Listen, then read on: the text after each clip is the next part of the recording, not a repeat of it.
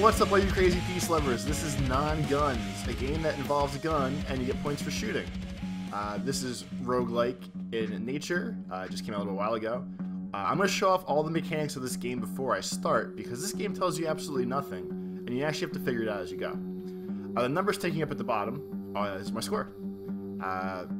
As you save these little troll-looking guys in the levels, you constantly start getting points from them. I will show you that in a second. You also get points when you shoot your gun. That's what those white numbers are. So you can hear me jam on the button, and that means I get more points. So this first room seems to be the room where you can save your items at, and it's how you build loadouts. Since I didn't start a run yet, I can't add anything to my head, body, arm, pelvis, or legs. But I think you save. It seems like you can save the pieces you pick up in the coffins if you think you're gonna die in a run. Also, by talking more, I'm getting more money, so I can probably buy stuff as we go here. This is the demon shop. He goes like this, and he's like, "Do you want to buy stuff for your next run?" So we're gonna tap the button like crazy real quick to get 2,500. And I'll buy whatever this is. This gives me, it controls my bullet spread more, I believe. The well is where you come from, where you die. Actually, does the well take you down to these guys? The well takes you down to these guys.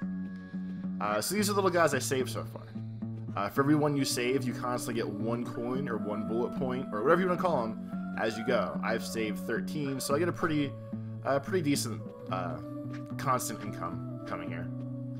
You can jump, shoot, you can barrel roll, you can slide. LB also does something that I don't know what it does, because there's not really instructions for this game for anything. All the items here you can dump your points into if you want to give yourself a new item. Like if I want the shotgun, I can dump my money into there. I don't have enough to start turning pink, but they turn pink as you buy stuff. At first I thought this was upgrades, but I upgraded the moose head all the way once, and it just resets and gave me a moose head. So this is definitely items you can unlock as you go with your money. I think that's about all of the things before we start. Yeah, so this is the start the run option. So we'll go in here now. So all you see is this. I can burn this for health back as we go. I'll probably have to do that as we go, so you'll see that. The skull is all the people you saved with names like Bonwora, and Nadia, and Tatatora. I don't know what the names mean. Don't seem to mean anything. This is your stat screen, like if you ever played Bonding with Isaac. So you can see I have 3 points put into there.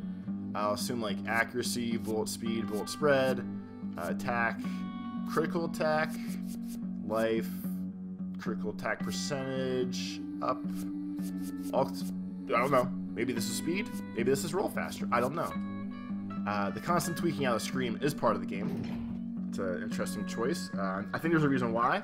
I'll show you that after the one run that we'll try to do. So we go on the spooky thing. And I want to once again point out, anything I tell you, I figured out by myself. Because this game tells you absolutely freaking nothing. So we get in here. We're going to start shooting things. You get the map right away. So the skull at the top is the store. The treasure chest is a treasure chest, like a big one. And then the red skull is the boss. I cannot for the life of me kill bosses. They are very hard in this game, so I always try to get to one before we fail. Those humping fingers leave blood slime on the ground that burns you. That's why I'm trying to be hesitant of how quick I jump after them.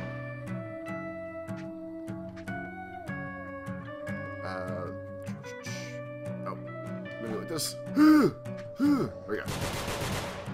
You can't jump down, so that's a little bit of a downer, some would say. In the bottom left, there's a combo meter. See, for every kill, you can start getting a combo. Because your points are your money is your score, and you need score to buy new items. So when the room's not a real slow one like this, you actually kind of get decent combos going and get show the points. The map shows you what door you're going to be going into by flickering. So here we go. So we're at 2. If I get here a little bit quicker, we're at 3. If I get down to these guys, 4, 5. See, combo keeps going. That's the item, obviously. So I'll look at it for a second. So this is probably more bullets and critical percentage up, I think. If you go out the window, which is the option I have now, that ends your run but keeps you alive. and you want to use that if you're doing bad, you want to go out and buy stuff. It resets the whole room, though, so that's kind of a downer. The first time I thought, like, hey, this is a good way to, you kind of stock up on items before you fight the boss. You can come reset yourself and go at it again. It's not something you can do, though. This game gives you the benefit of, if you hold down select, or back, or how you want to call it, it shows you arrows to where the next rooms are. I'm close to this rolling right one, so it's a little easier to tell.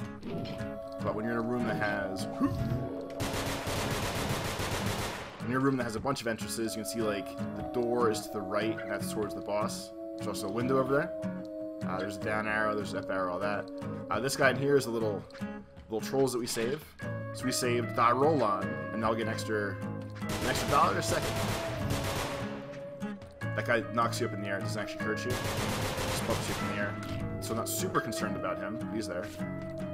This should be accuracy and fall faster or slower. Feather falling, it seems like he goes slower. But I just can't tell. Let's see if we go back to the stat screen here. You can see some of these things have lines next to them now. Here are the stats, the perks we have so far. Talking kind of quick, but there's a lot of nonsense. So we're going to go to the shop. You'd have to learn the items. This is very Binding of Isaac-like, where if you don't know what the items mean, they're kind of useless to you. But we're going to buy toothpaste. We're going to buy peanut butter. So it seems like it added to my jump, fall a little slower, some other shit in there. That's fine. It's all good. So like, watch. See, he just... I never noticed him combo me before, actually. That's new.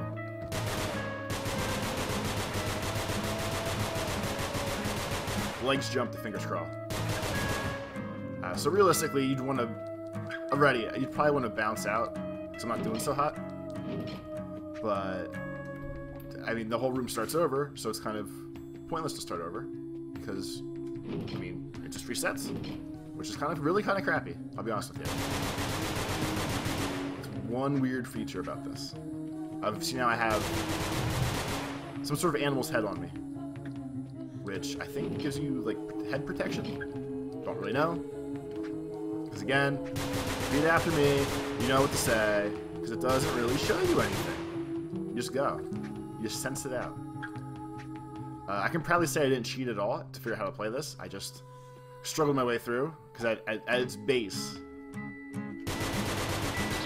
Oh, we got lucky there. At its base, it's just a roguelike, and I'm decent enough at those. If you've been to the channel before, you know I've played 1,000 of these at this point. I get the gist. So for example, get up there. So if we go in here now, and I was like, hey, I don't want to jump a little bit higher and fall slower.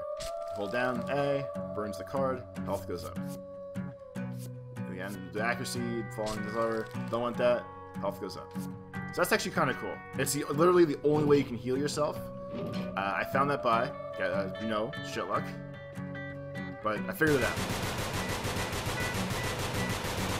It does feel good to figure things out sometimes.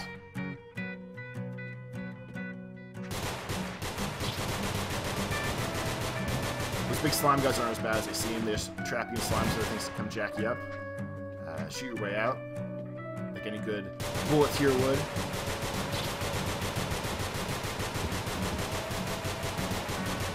So realistically, part of me too, I should be going back and maybe going back to that shop to try to buy some more items. I think that was like 4,000 points worth of stuff in there. So if I get a little bit closer, I actually probably will go back. And this one goes down and all the way around to get me back up there. So we're gonna go all the way back around. At least I'm gonna give myself a fighting chance against the boss. He's very quick. My bullets do nothing against him, which is why I think you're supposed to do a couple runs to stock up for items and defense. But that makes one run take 10-15 minutes, and the payout is so minimum. Payout is so minimum, that's not... At this point, I don't really find it worth it. It's just like, okay, well, I could go out there and not do shit, but, you know, I'm not doing anything. I'm not progressing at all.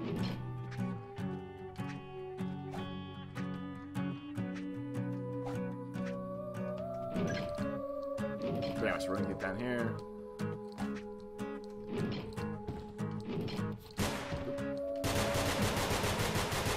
I guess that's what this slide's for, so you can go like this. That's kind of neat. It's neat. Oh shit, spikes. No, no, no, no, no, no, no, no. I realized I didn't make that jump. Alright, so this way will take us to the boss. I think our damage just went up. They're not jumping high for me to get down there. Let's see. Screw you. Screw you. I think it doesn't look like attack right now. I'm going to burn because I don't know anything else is going to help me here. So one thing about this game, obviously, when I hit pause, the timer's still going. Or the bank's still going, whatever's still going. So you can probably cheese your way through this and just sit here and burn hundreds of thousands of dollars before you start playing. But you only get one run to use it, so it's not going to make that much of a difference either. I need to get it. I'm parched. Here we go.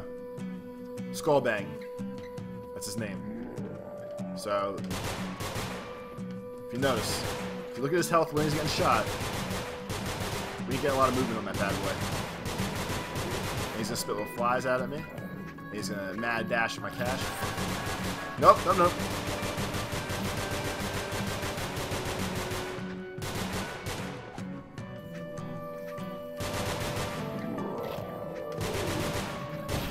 And it's over.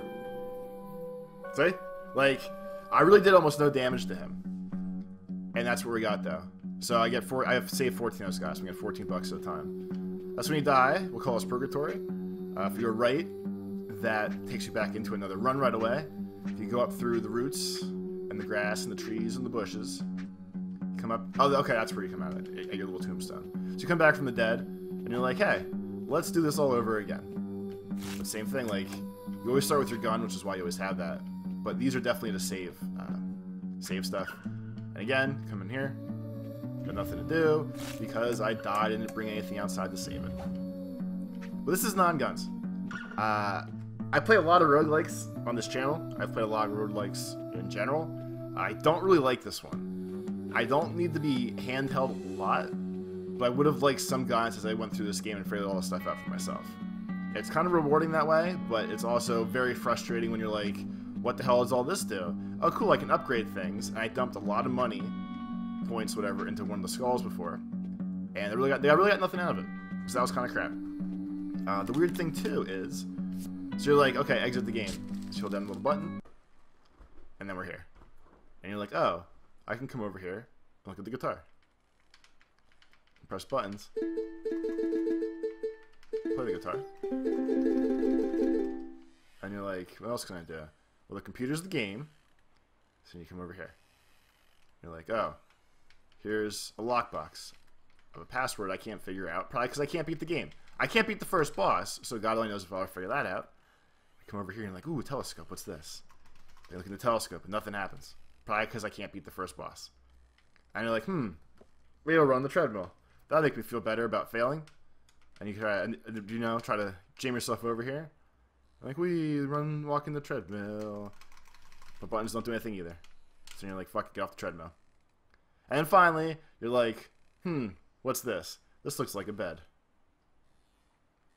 And that's the end of the game. But if you like this video, feel free to like and subscribe. It helps me out. If not, I will love you the same either way. Just remember that was Nongunz, the Peace Lovers game, even though there's not a lot of violence in it. Thank you for watching as always. I will see everyone next time. Lates.